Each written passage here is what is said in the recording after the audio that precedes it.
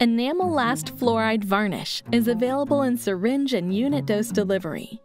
Before applying Enamelast fluoride varnish, thoroughly brush teeth, rubber cup polish, or wipe teeth with gauze.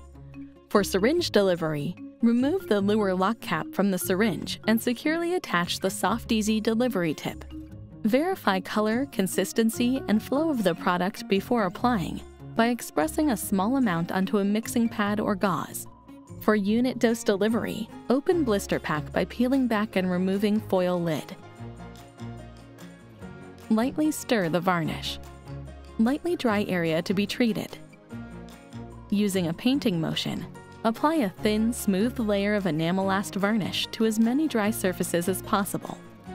Only a thin layer is needed. If too much varnish is applied or teeth are too wet, you may not get the smooth texture you are looking for. Note, Enamelast varnish sets when it contacts water or saliva. Allow cheeks, lips, and saliva to contact teeth, or gently flow cool water over the teeth.